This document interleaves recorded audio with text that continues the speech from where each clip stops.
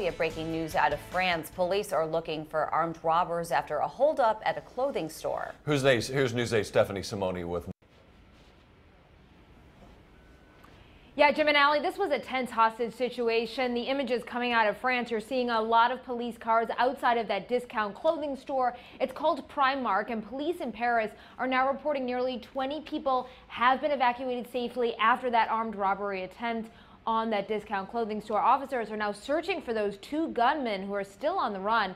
They say a group of assailants, they just broke into that discount clothing store just a few hours ago, and several employees and customers, they were trapped inside. Police surrounded the shopping center, cordoned off the neighborhood, all while officials are still searching for those two gunmen. Live in News 8 Control, Stephanie Simoni, back to you.